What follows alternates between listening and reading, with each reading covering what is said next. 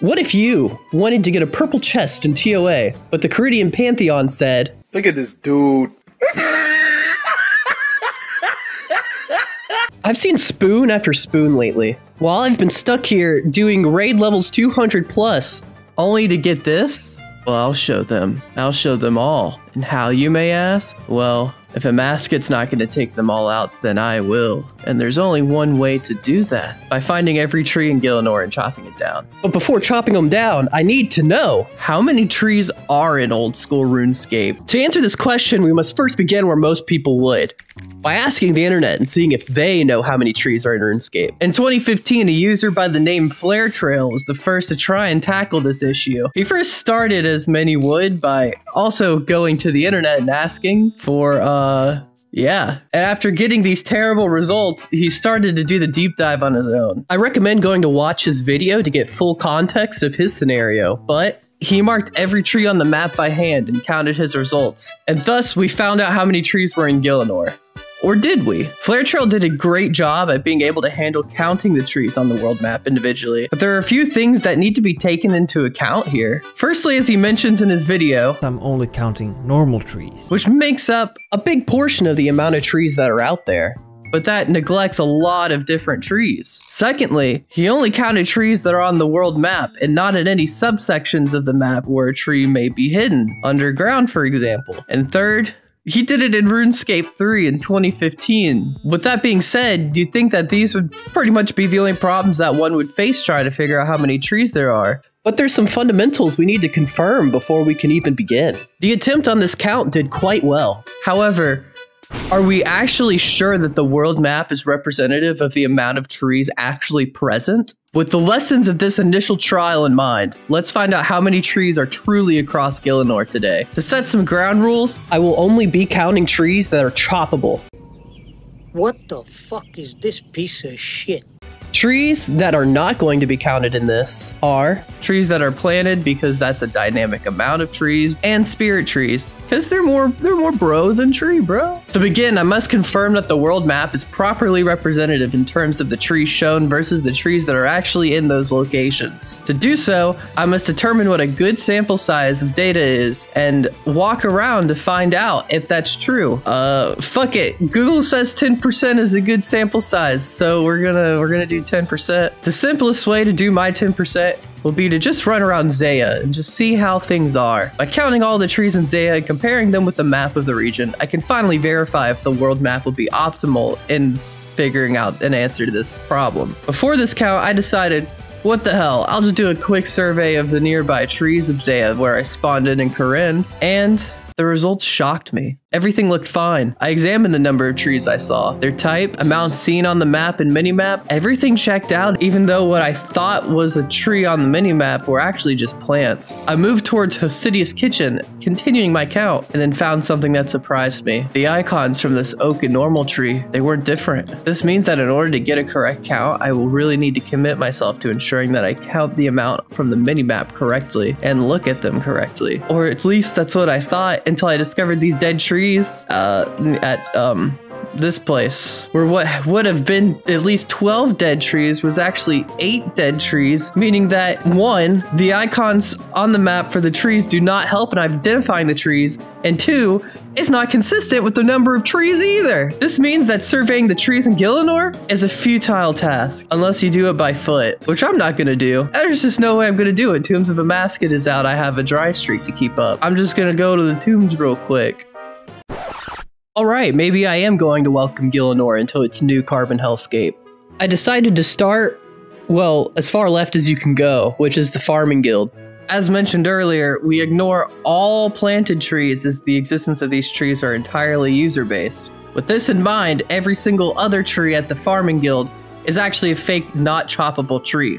From the exit, we have our first group of trees, 3 oak trees. From here, I continued pathing around the farm to the south, combing through the grasslands of the farming guild, looking to see how the beginning of the charting will go. The icons for the trees did not help in identifying the trees. However, it seems that for every tree here, there is indeed a tree on the map. Just like my findings with the dead tree locations, once again, they were not actual dead trees. In fact, most of the time they were just benches that were used around fireplaces. And speaking of dead trees, if it wasn't for the object highlighting plugin, I would not be able to count these. They blend in together so easily. From here, I moved on to Mount Kurulam, where on the mountain, I was not able to find any trees. However, there were trees near the bottom of the mountain. I continued to move to Forsaken Tower, moved on, faked out by dead tree icon by dead tree icon, until finally making my way to Mount Quidamortem, where I found another problem that we will be facing, which is if we should count trees that are inaccessible even though they are choppable. Trees are clearly found here at the southern edge of the map, that there's just no way to get to. Sure, they're out of bounds, and they're choppable, but do they count? Well, just for the sake of not giving myself a headache, yes, they count. What doesn't count, though, are these fake-ass teak-looking trees. For the most part, though, it seemed like Mount Quidamortem's dead tree count was nearly identical to the actual amount of dead trees there. Not even the stumps count this time. On the other hand, Kebo Swamp has way too many fake trees. Lake Mulch has way too many fake trees.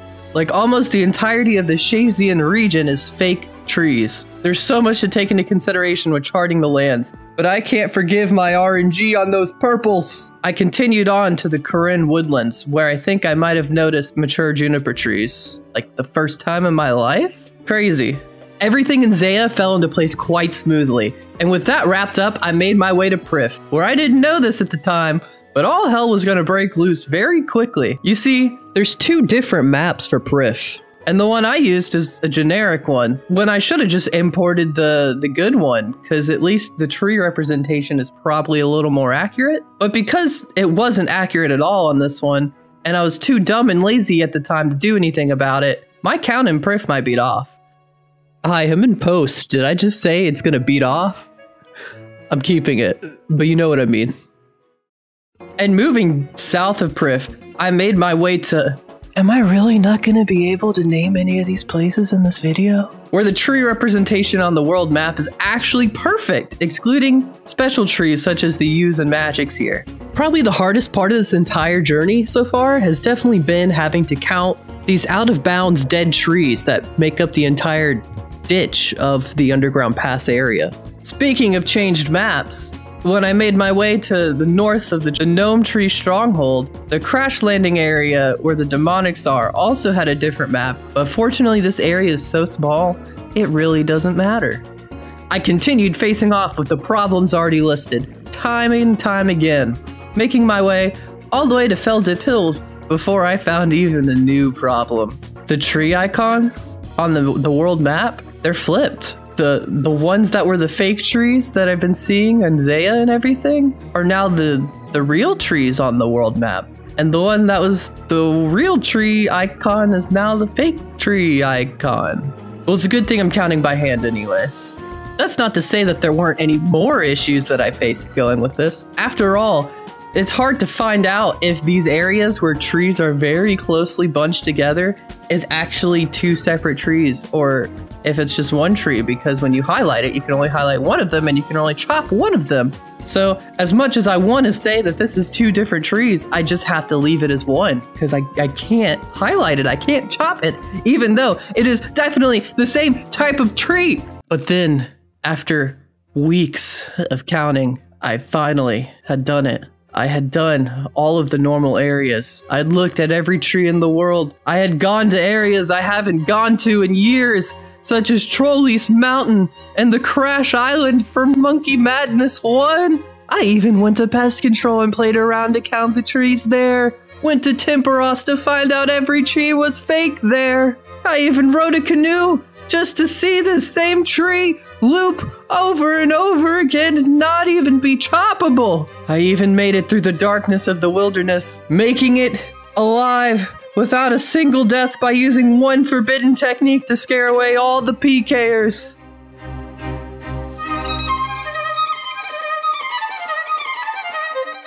Xanaris had a good bit of trees in it. Varrock Sewers even had 2 dead trees in it. But am I missing something? Oh yeah, the rune crafting altars that aren't listed with the maps also have trees in them.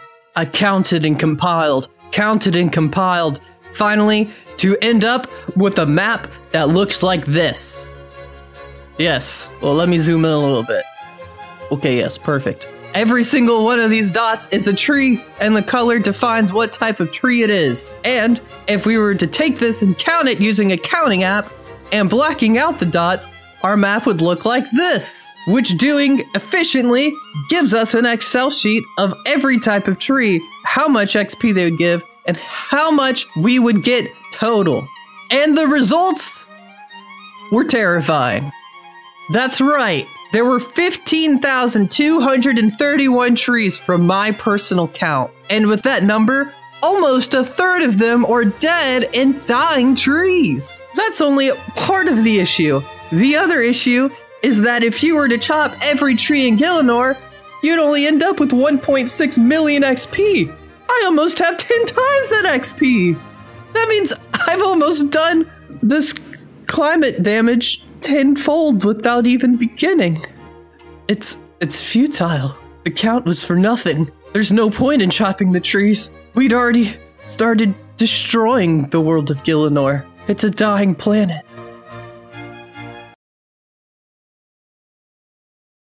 Well, fuck it. I got a dry streak to uphold.